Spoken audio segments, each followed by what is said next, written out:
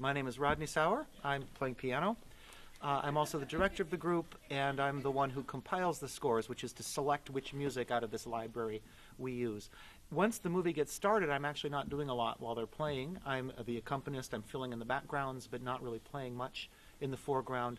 Occasionally, if we end a piece soon, I improvise to fill the spaces in the score so that there aren't gaps of silence. And I am Dawn Kramer. I'm the trumpet player in Mont Alto. I've been with the group for, 8 or 9 years, something like that.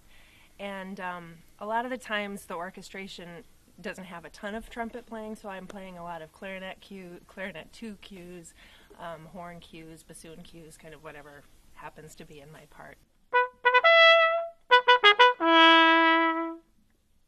And I'm Brian Collins. I play clarinet, and besides playing clarinet, sometimes I have to cover second trumpet cues or second violin or viola.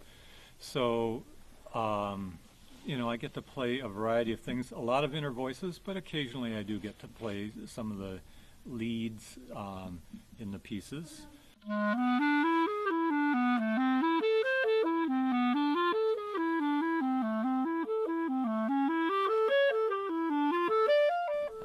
I'm David Short. I'm the cellist with Mont Alto, as you can see. The cello parts in this music is a little bit different than what you'd find in a classical symphony score. A lot of the times I'm playing everything. I play the bass lines when necessary. I switch to second violin parts, viola parts, second clarinet parts, horn parts, bassoon parts, really whatever's needed to kind of fill out what's already going on, because Rodney over there can play most of the bass lines on the piano.